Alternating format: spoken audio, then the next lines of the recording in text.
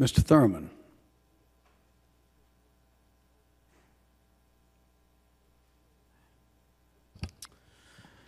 Thank you, Mr. President. Fellow colleagues, I would ask that you lend me your ears, your mind, and your heart for a few minutes. Grieve the loss of my friend and colleague, the senator from Jasper, Senator Clementa Pinckney, along with his 8 sisters and brothers. Needed time to mourn the loss of my friend and my fellow Charlestonians. Vigil that Senator Kempson and I attended was powerful and beautiful. I feel that I am at a place after thought and prayer to try to find the words to maybe make a difference with you and with others. When I think of the senator from Jasper, I think of how he touched me with that wonderful biblical speech about Thomas during our body camera debate. It's described as his finest moment. Yet, it was only a few weeks ago. He had so much more to offer, yet was taken too soon, just at the age of 41. I am selfish because I don't want us to lose him. I want to continue, for him to continue to be the pastor and husband and father and public servant that he is. When tragedy strikes, even Christians ask why. Why did this happen? Why would somebody with so much hate in their heart that they would hurt others? I cannot comprehend the hate that was visited upon the holy city, but I can respond with love and unity and kindness and maybe show others that their motivation for future attacks of hate will not be tolerated, will not result in a race war, will not divide us, but rather will strengthen our resolve to come together as one nation, one state, and one community under God. It is my understanding that the Bible study that Senator Pinckney was leading focused on the book of Mark.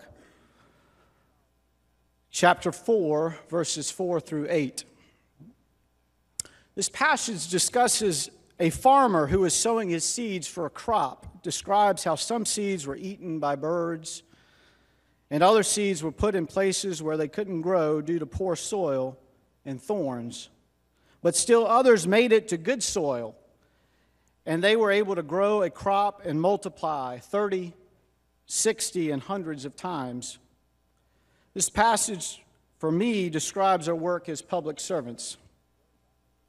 There are times when we have ideas that sprout up quickly, only to realize that we haven't had enough foundation to grow, and as such, the idea is discarded.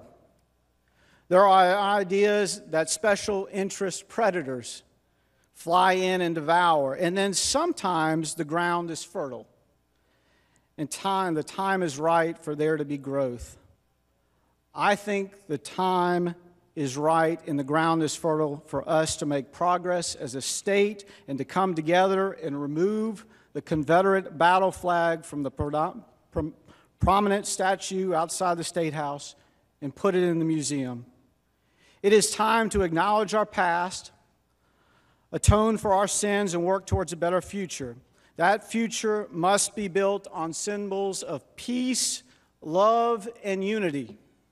That future cannot be built on symbols of war, hate, and divisiveness.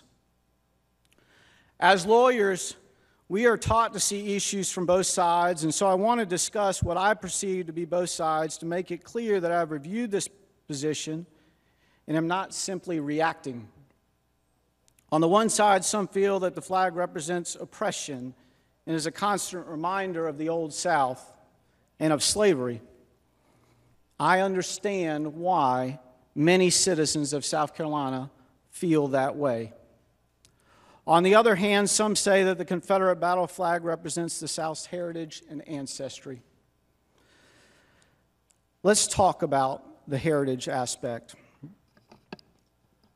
My family has been in South Carolina for many generations. I was told that my great-grandfather was with General Lee when he surrendered at Appomattox. I am aware of my heritage, but my appreciation for the things that my forebears accomplished to make my life better doesn't mean that I must believe that they always made the right decisions. And for the life of me, I will never understand how anyone could fight a civil war based in part on the desire to continue the practice of slavery. Think about it for just a second. Our ancestors were literally fighting to continue to keep human beings as slaves and continue the unimaginable acts that occur when someone is held against their will. I am not proud of this heritage. These practices were inhumane and were wrong, wrong, wrong. Now we have these hate groups and the symbols that they use to remind African Americans that things haven't changed and they are still viewed as less than equal human beings. Well, let me tell you, things have changed. Overwhelmingly, people are not being raised to hate or to believe that they are superior to others based on the color of their skin. My generation was raised to respect all people of every race, religion, and gender. I have often wondered what is my purpose here in the Senate. I've asked God to guide me and to strengthen me, and I've prayed that I will be able to make a difference for this state. I have prayed that I will leave this place better for the future generations. I am proud to take a stand and no longer be silent. I am proud to be on the right side of history regarding the removal of this symbol of racism and bigotry from the State House. But let it not satisfy us to stop there. Justice by halves is not justice. We must take down the Confederate flag, and we must take it down now. But if we stop there, we have cheated ourselves out of an opportunity to start a different conversation about healing in our state. I am ready. Let us start the conversation. Thank you, Mr. President. Thank you. Senator